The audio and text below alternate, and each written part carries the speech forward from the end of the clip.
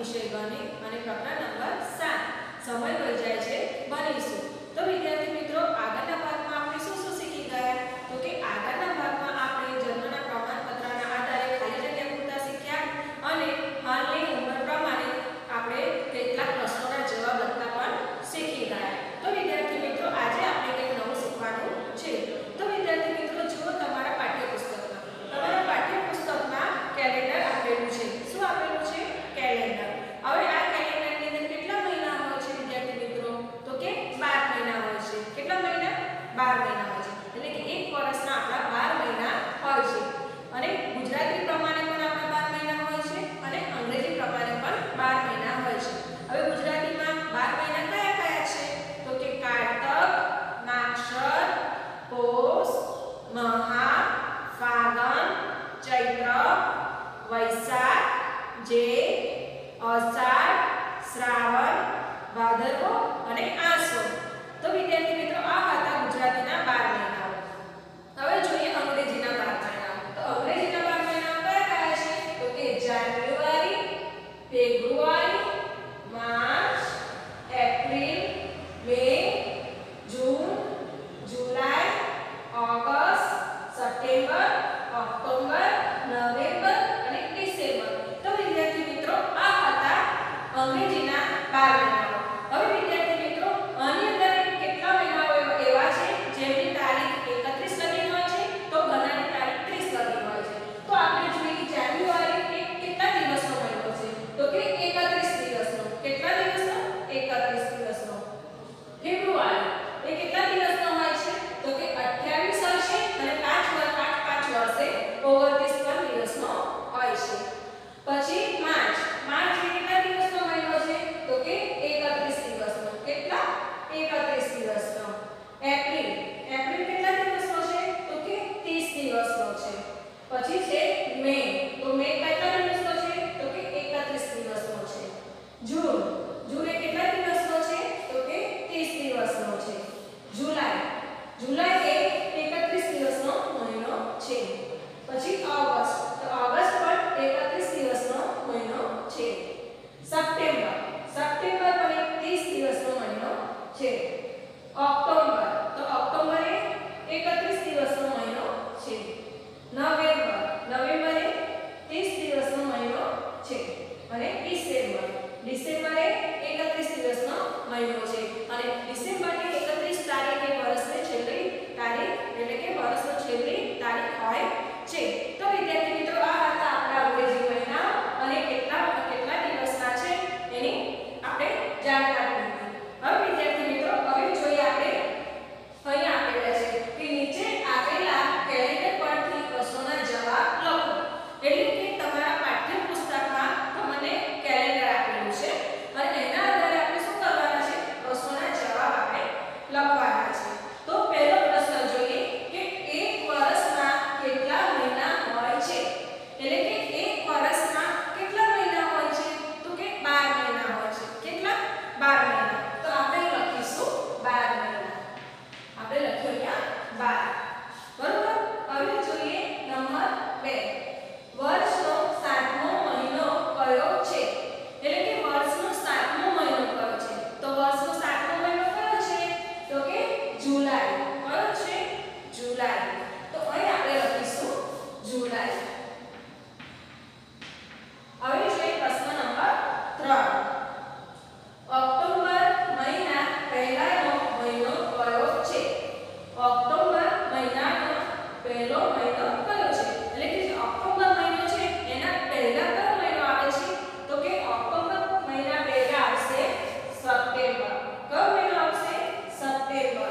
તો અહીં આપણે લખીશું સપ્ટેમ્બર। હવે જોઈએ નંબર 4 કયા મહિના 30 દિવસના છે તો કયા મહિના 30 દિવસના છે તો વિદ્યાર્થી મિત્રો આપણે જોઈ ગયા કે ઘણા મહિના 31 દિવસના છે તો કેટલા મહિના 30 દિવસના છે। હવે આમાંથી 30 દિવસના કયા મહિના છે તો કે એપ્રિલ, જૂન, સપ્ટેમ્બર અને નવેમ્બર। કયા છે? એપ્રિલ, જૂન,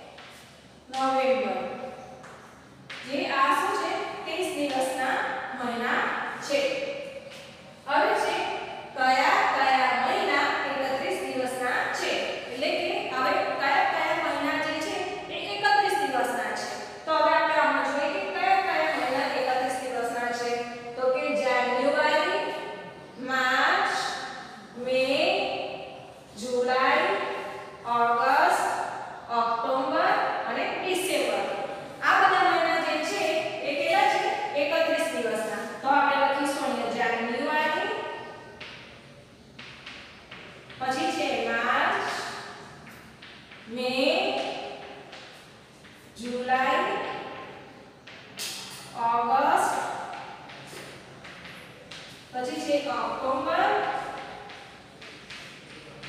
અને છેલ્લા આવશે ડિસેમ્બર. જે આ બધા મહિના શું છે તો કે 31 દિવસના આ બધા મહિનાઓ છે. હવે જોઈએ નંબર 6. એપ્રિલ મહિના પછીનો મહિનો કયો છે? એટલે કે એપ્રિલ જે મહિનો છે એના પછી કયો મહિનો આવે છે? તો એપ્રિલ મહિનો રહ્યો આ. એના પછી કયો મહિનો આવશે? તો કે મે. કયો મહિનો આવશે? મે. તો અહીંયા લખીશું આપણે મે. કયા મહિનાના દિવસો બીજા બધા મહિના કરતા અલગ પડે છે? એટલે કે કયા મહિનો એવો છે જેના દિવસો બધા કરતા અલગ પડે છે? તો તમે આપણે જોયું હશે કે કેટલાક મહિના 31 દિવસના છે તો કેટલાક મહિના 30 દિવસના છે. પણ એક એવો મહિનો છે જેના દિવસ કેટલા છે? માત્ર 28. તો ફેબ્રુઆરી જે છે એ બધા કરતા અલગ પડે છે. બરાબર? તો એ લખીશું આપણે ફેબ્રુઆરી. હવે જોઈએ એ 8 નંબર. એક અઠવાડિયામાં કેટલા દિવસ હોય છે? તો વિદ્યાર્થી મિત્રો તમે આગળ તો ભણી જ ગયા હશો કે એક અઠવાડિયામાં કેટલા દિવસ હોય છે? તો કે એક અઠવાડિયામાં 7 દિવસ હોય છે. કેટલા દિવસ હોય છે? 7 દિવસ હોય છે. તો અહીં આપણે લખીશું 7. હવે જોઈએ 9 નંબર. કયા મહિનામાં તમે ધોરણ 3 માં દાખલ થયા હતા? એટલે જ્યારે પણ આપણે દાખલો લેવા જઈએ કે દાખલ થવાનું હોય તો કે આપણે નવા વર્ષમાં આપણે ચાલુ થવાનું હોય શાળા તો ક્યાંથી થાય છે? તો કે જૂન મહિનાથી થાય છે. ક્યાંથી થાય છે? જૂન મહિનાથી થાય છે. એટલે આપણે જૂન મહિનામાં શું થયા હતા? કઈ ત્રીજા ધોરણમાં દાખલ થયા હતા.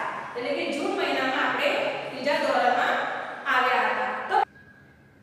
તો બાળકો આપણે આજે શીખી ગયા કે કેલેન્ડરના આધારે ખાલી જગ્યા પૂરતા શીખી ગયા. તો વિદ્યાર્થી મિત્રો હવે આપણે શીખવાનું છે કે જે કેલેન્ડર હોય છે એની અંદર 12 મહિનાની અંદર અલગ અલગ તારીખ પ્રમાણે કેટલાક તહેવારો આપેલા હોય છે. એટલે કે આપણે જે તહેવારો જોઈએ છે એ આપેલા હોય છે. હવે અહીંયા આપણે શું છે તો કે નીચે આપેલા તહેવારોના નામની સામે તારીખ લખો. એટલે કે આપણે કેટલા બધા તહેવારો આપેલા છે અને તેની સામે આપણે શું લખવાની છે? તારીખ લખવાની છે. તો વિદ્યાર્થી મિત્રો આ જે મેં અહીંયા લખ્યા છે તહેવારો એની સામે જે તારીખ લખું છું એ આ ચાલુ વર્ષ 2020 પ્રમાણે આપણે લખવાના છે. તો વિદ્યાર્થી મિત્રો જે તારીખ આપણે લખવાની છે એની અંદર પહેલો તહેવાર છે હોળી. તો કે હોળી એ કયા મહિનામાં આવેલો હતો અને કઈ તારીખે આવેલો તહેવાર છે? તો તમને ખબર જ હશે કે હોળી એ ત્રીજા મહિનામાં આવેલો તહેવાર છે. તો હોળી એ 9/3 અને 2020 આવે છે. ક્યારે આવે છે? તો કે હોળી એ 9/3/20 આવેલો તહેવાર છે. પછી છે રક્ષાબંધન. તો કે રક્ષાબંધન તો હવે જ ગયો તહેવાર છે. હજી હમણાં જ ગયો તહેવાર છે. બરોબર ને? તો તમને તો યાદ હશે કે રક્ષાબંધન ક્યારે આવ્યો હશે? તો કે રક્ષાબંધન કઈ તારીખે આવેલો તહેવાર છે? તો કે ત્રીજી તારીખ 8મો મહિનો અને 2020. ત્રીજી તારીખ 8મો મહિનો અને 20 તારીખે 2020 તારીખે આવેલો તહેવાર છે. હવે જોઈએ રામનવમી. હવે રામનવમી એ કયા તારીખે આવેલી તહેવાર છે? તો કે રામનવમી એ બીજી તારીખ 4થો મહિનો અને 2020. બરોબર? બીજી તારીખ 4થો મહિનો અને 2020. હવે છે મહાશિવરાત્રી. તો મહાશિવરાત્રી ક્યારે આવેલો તહેવાર છે? તો કે 21/2/2020 માં આ તહેવાર આવે છે. પછી છે મહાવીર જયંતિ. તો કે મહાવીર જયંતિ ક્યારે આવે છે? તો કે 19/8/2020. 19/8/2020. બરોબર? હવે જોઈએ ગણેશ ચતુર્થી. તો વિદ્યાર્થી મિત્રો ગણેશ ચતુર્થી એ હમણાં ચાલતો તહેવાર છે અને તમને ખાસ ખબર હશે કે ગણપતિ તો બધાના પ્રિય છે અને બધાને જ બહુ વહાલા હોય છે. તો દરેક લોકો પોતપોતાના ઘરે ગણપતિની સ્થાપના પણ કરતા હોય છે. તો આ ગણેશ ચતુર્થી છે એ હમણાં આવેલો તહેવાર છે. તો તમને ખાસ યાદ હશે કે કઈ તારીખે આવેલો તહેવાર છે? તો કે 22/8. ક્યારે આવેલો છે? તો કે 22/8/20. બરોબર? હવે ગણેશ ચતુર્થી પછી કયો તહેવાર આવે છે? તો કે દશેરા. તો કે દશેરા એ ક્યારે આવે છે? તો કે 25/10/2020. ક્યારે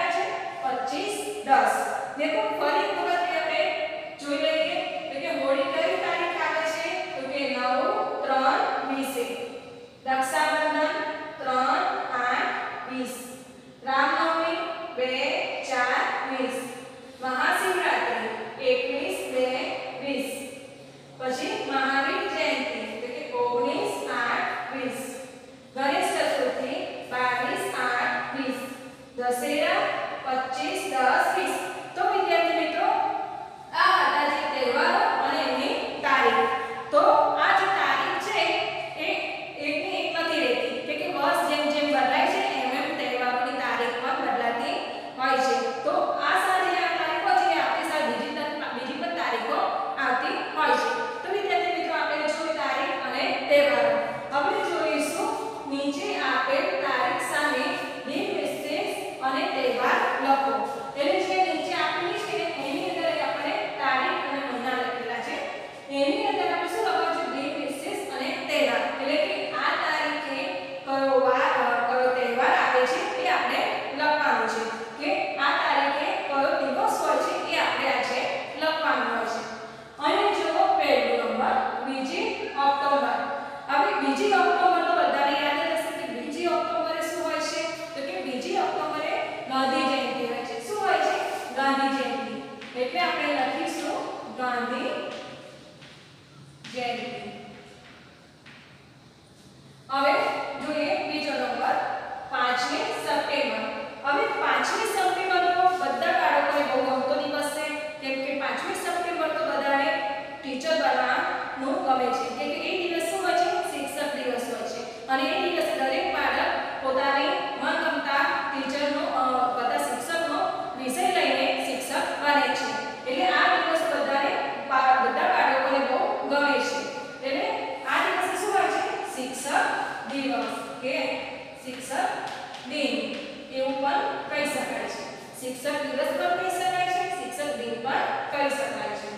હવે છે 14મી જાન્યુઆરી. હવે 14મી જાન્યુઆરી પણ એ બધાને ગમતો દિવસ છે કારણ કે એ દિવસ બધાને પતંગ ઉડાડવી બહુ ગમે છે. કે એ દિવસે શું હોય છે? તો કે ઉત્તરાયણ હોય છે. શું હોય છે? ઉત્તરાયણ.